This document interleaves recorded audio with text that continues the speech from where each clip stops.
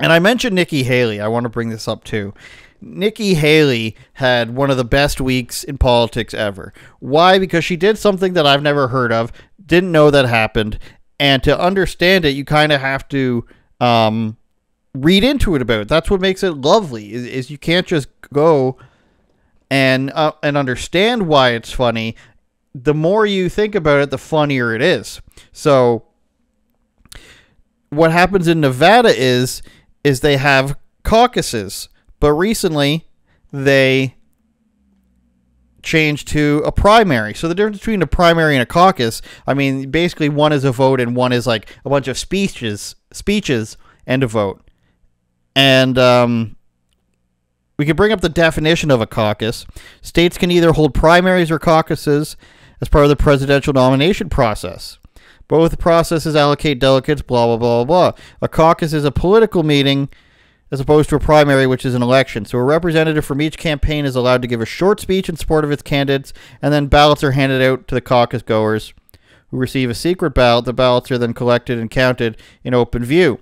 So a bit of an old way to do things, the caucus. Everybody comes up, who's a candidate, they give their speech, and, you vote for it. And that's not a bad thing. I mean, for you to have to forcibly listen to people before you cast your vote and, they're allowed to give you their last words, last things to consider, I think that's pretty fair. So that's what they had in Nevada, but they recently went to a primary. The Democrats, they're just like, we're going to have a primary.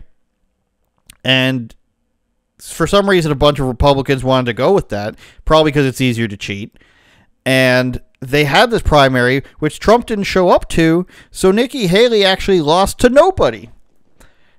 And the thing that they fill in is none of these candidates. Now, this started happening when?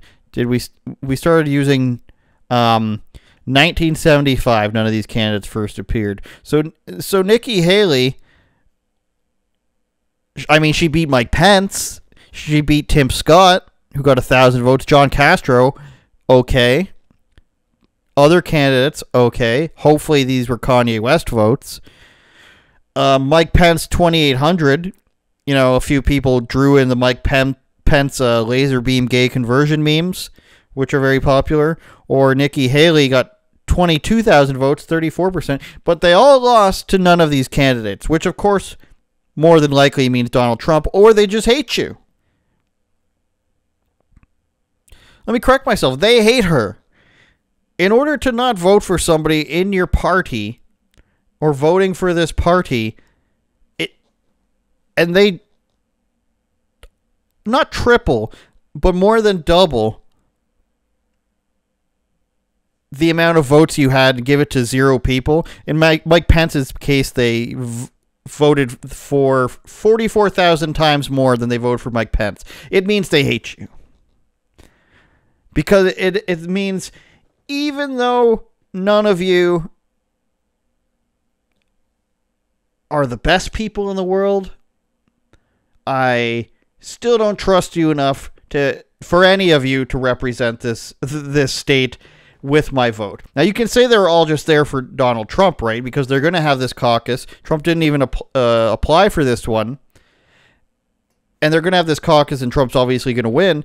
But in short of that, they could have just voted for whoever they think is best, and then they would have had an argument, right? So these people went out of their way to go to vote in something that the person they likely are going to vote for isn't involved in at all. They just went to go and vote in this because they don't like them that much. And that's a good sign for politics. 47,000 people in the state of Nevada were willing to show up to tell basically Mike Pence and Nikki Haley that they suck. And I'm very proud of that. I'm very proud of that for Nevadaans, for right-wingers, for people who act out of rage and vengeance. I'm happy for that. Because Nikki Haley gets to go home and say, not only am I going to lose to Trump, but even when Trump's not there, people dislike me so much that more than 2 times the amount of people who like me are going to show up and say, shut up. And Mike Pence is just there. He's like, I'm Mike Pence, and Tim Scott's, voting for something you shouldn't vote for, or vice versa. And that's what happened with Nikki Haley. And she's not giving up either. I'll have you know, Nimrata is not a Nimrod. She knows that the further she goes, the further the chances that she gets a political career in commentary at CNN. I mean, she's appearing on SNL. She's appearing on CNN. They're putting on things they don't put a real right-wing person in. There's no Ron DeSantis on CNN, even though that would be hilarious. I mean, sorry, on SNL. That would be hilarious. There's no Trump. Trump's not being invited to any left-wing TV shows. He's not about to appear on Jimmy Fallon, which would also be awesome because he did that before he was elected, and Jimmy Fallon, you know, shook his hair up. So congratulations to Nikki Haley. I hope she keeps going, just so she can be one of these like Andrew Yang types where they just insist that people want another choice and that it should be them, but they're nowhere near as popular as they believe they should be. Because they've had the system support them for so long. They're just like, I deserve to be here. It's Hillary Clinton syndrome. When you're Hillary Clinton and you've had this upbringing that says you're the best, you're fighting for all the right things, you may or may not be stealing children, then you certainly think that some things are deserved of you. And not that just you need to have things handed to them. It's that you need to have them handed to you now, and you need them handed to you faster than everybody else.